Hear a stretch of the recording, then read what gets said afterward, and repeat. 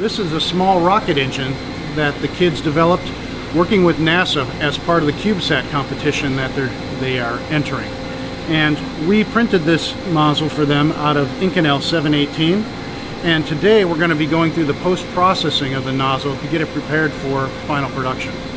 So these are the parts as printed from our Pro X320 printer in Inconel 718. And you'll notice they look much different than the final geometry. And that's because as these parts are printed, they're printed with what's called support media. The support media is also made out of Inconel, and Inconel is a very, very tough material, so removing this can be a real challenge. This is one of the areas that metal technology really shines, because we have a fully comprehensive machine shop that has been working in these materials for over 3 decades. So today Daniel's going to be using our Mitsubishi wire EDM to cut the support media from the geometry to prepare it for the next step in its work process.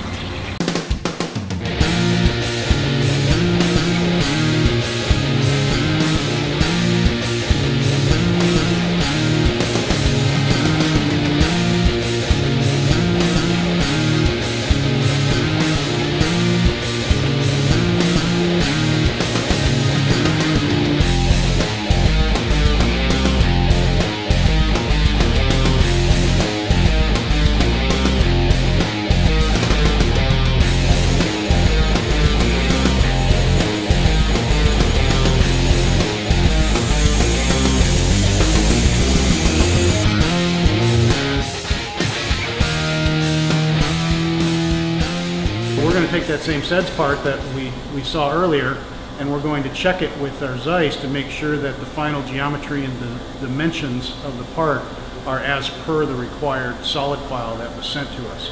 So we're going to see that happen now.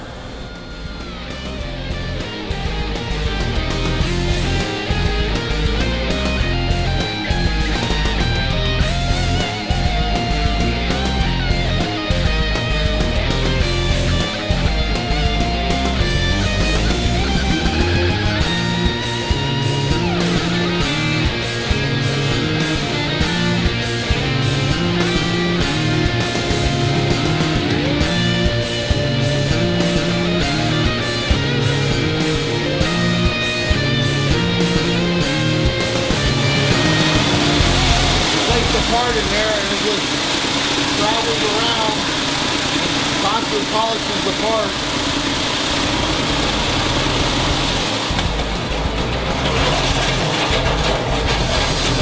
The fine stones we're getting to the small little crevices and stuff and polishing. That was just a few minutes.